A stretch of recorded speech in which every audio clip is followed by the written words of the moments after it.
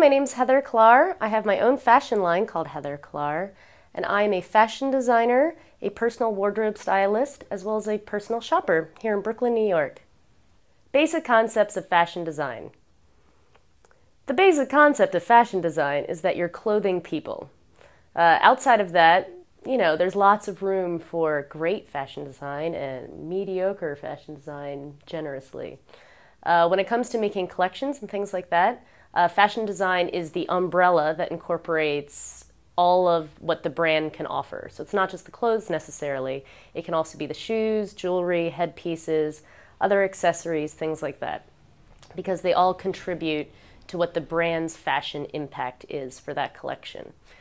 And within a fashion house, oftentimes there's a single designer who oversees all of it, and then they have people who specialize in each of those areas that focuses on that. So let's say a tailor is making the suits, you have a cobbler that's working on the shoes, a jeweler, and things like that. Or also, in certain fashion houses, they have a team that's a design team.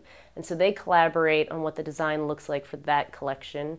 And then they also have these people who have special qualities for the different, things. So they agree on what a collection will look like. They agree on what the mood and the inspiration is. And then they start making the collection. They start making the garments.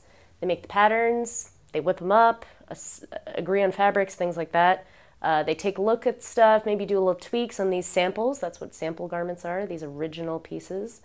And get them ready for the show. They either have a fashion show, or if it's a really commercial company, they just roll them out. It's called rollout.